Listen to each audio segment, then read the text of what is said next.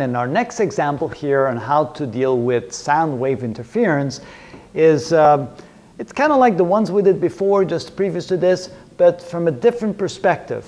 Here what we're going to ask is, let's say again, let me set up the problem for you. We have two oscillators. They are coherent source oscillators, which means that they have the same frequency and the same phase difference. In other words, that they will both reach a maximum and minimum, maximum, minimum as the waves leave, the sound waves leave the oscillators right here. They're 2 meters apart, and you can see that as this person walks this way, where he will listen to the sound coming from both oscillators. Of course, you can see that the distance from there to there is different than the distance from there to there. So as he's walking along the line, no matter where he's at, there's always going to be a phase difference, meaning the waves will have to travel farther from here than they will from here. And so what they're asking now for is, at what positions will he experience a phase difference such that the difference of the wavelengths will be a half a wavelength or a full wavelength? I should say the difference in the sound that he hears will be will be out of phase by either a half a wavelength or a full wavelength. So we're looking for the extra distance traveled by the wave coming from the first oscillator or the second oscillator. So the extra distance will be the distance from this oscillator to wherever he's standing. That would be the distance A, and the distance from this oscillator to where he's standing at the same location, which would be distance x. And of course, A can be found by taking the square root of this side squared, which is 2 meters squared plus x squared. In other words, A is equal to the square root of maybe I'll just write it as 4 plus x squared. 4 plus x squared, like that. And that means that if the extra distance traveled, which of course is equal to the square root of, well actually it's going to be, the square root of 4 minus x squared minus x, so this is A minus x. If the extra distance traveled is equal to a half a wavelength, or 3/2 of a wavelength, or 5/2 of a wavelength, in each of those cases, and so forth of course, then the sound waves will be out of phase by exactly a half wavelength. And so when the sound waves come together, you'll have complete destructive interference and the person will absolutely hear nothing. But if the extra distance traveled is equal to, of course, geometrically it's 4 minus x squared minus x, that's A minus x. If that is equal to a full wavelength, or 2 wavelengths, or 3 wavelengths, or so forth, then of course the waves are back in phase and the person will hear a loud sound, because when they're back in phase, the amplitude you'll hear will be twice the amplitude you would hear from any one single wave. All right. So at what position of x will you either have destructive interference or constructive interference? And of course there'll be several positions because there's different cases. So we're going to just assume, I shouldn't draw a line around there. We're just going to assume these two cases right here. All right. So now, before we do that, let me ask you this question. Of course, I know you can't answer me, but let me ask you again. What would happen if this person walks infinitely far away? Not infinitely far, of course, but very far away, 500 meters, 1,000 meters away. What would be the path length difference then for a wave coming from here and a wave coming from here? And it turns out, if you go far enough away, even though it appears that this distance is the hypotenuse of a triangle, if the triangle is long enough, the distance of the hypotenuse will be almost exactly the same as the distance of this line right here. And eventually, if the person walks far enough, there's no phase difference to speak of, and there'll be constructive interference very far away. Of course, you won't hear much because it's too far away from the sound. So that, at least you know that. But let's look at these two cases right here. Let's look for the case where the extra distance is equal to a half a wavelength. What would x have to be? Well, first we have to know what a half wavelength is. We know the frequency, we know the velocity. So let's say that velocity is equal to frequency times wavelength, which means that the wavelength is equal to velocity divided by the frequency. And so the velocity being 344 meters per second, and the frequency being 688 hertz. And of course you can see that I picked those numbers pretty carefully to get kind of a round number for the wavelength. Well, it looks like that's a half, right? Yes, so that's equal to 0.5 meters for the wavelength of the sound, right there.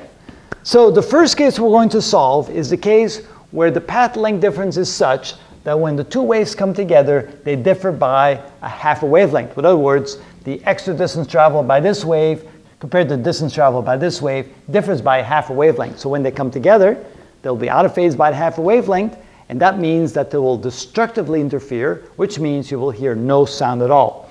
Okay, so let's do that case.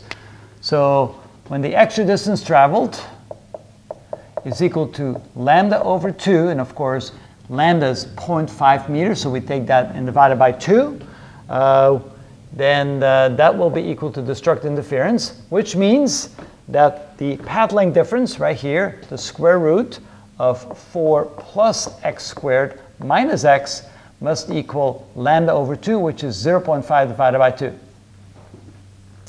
All right, now we solve that equation for x, and that will be the position where you will hear no sound. And of course, we don't know yet what the value for that is. Okay, so solving that, I need to move the minus x to the other side. So I have the square root of 4 plus x squared is equal to x plus 0.25. Then we square both sides, which gives us 4 plus x squared is equal to square on the right side. That would be x squared plus twice the product of these two, which is 0.5x, plus the product, this one, 0.25 divided by times 0.25 is 0.0625. All right, now notice you have an x squared on both sides. That cancels out. And I can solve this for x. Well, maybe I should multiply both sides by 2 to get rid of the 0.5. So we have 8 is equal to 1x plus double that. That gives me 0.15. Oh, no, 0.125. Not quite correct. 0.125. There we go. Now solving this a little bit further, I can say that when I move this across the other side, I have 8 minus this would be 7.875 is equal to x, or x is equal to 7.875, and of course that's in meters. Okay, that means when this person walks out away from both of these oscillators, and the person reaches a distance right here where there's no sound, you will have covered a distance of 7.875 meters. And that's where you'll have destructive interference. So the result of this is destructive interference. Therefore, the person will hear no sound. All right, now of course there's probably other places where the person will hear no sound. That's where the extra distance travel is not a half a wavelength, but 1.5 wavelengths, so we can do it again. And instead of plugging in 0.5 divided by 2, we'll plug in 1.5 wavelengths, so it would be 0.75 and do it again. And then if you want to go ahead, so let me write that down. So if you use instead 0.75, which is 1.5 lambda, and solve this problem again, you'll get a different location where you'll hear no sound. And then if you want to go to the case where the phase difference is 5.5 lambdas, okay, that would be, so the next case would be 1.25 equals 2.5 lambda. So if you plug in this value in here and solve for x again, you'll have a different location where you'll hear no sound. Okay, but now let's do the case right here where the extra distance travel is equal to a whole wavelength. Then, of course, the two waves will be back in phase and the person will hear a loud sound. Where will that occur? Well, let's set up the equation. So in this case, the extra distance traveled is equal to a full wavelength. A full wavelength, of course, is 0.5 meters. So the difference in the distances traveled by the sound would be the square root of 4 plus x squared minus x, that's the extra distance traveled, equals a full wavelength of 0.5 meters. All right, again, solving for x, I move this across. We get the square root of 4 plus x squared is equal to x plus 0.5. Square on both sides, I get 4 plus x squared is equal to x squared plus x plus 0.25, using binomial theory. Then, of course, you realize that x squared cancels on both sides just like before, and then solving that for x, moving this to the other side, you get 4 minus 0.25, or 3.75, equals x, so x equals 3.75 meters. So, which means that if he walks closer to where the oscillators are, to a point that looks roughly almost halfway between here, right there, if he walks to this point right there, where the distance x is equal to 3.75 meters, which now means that the path length difference is a little bit different.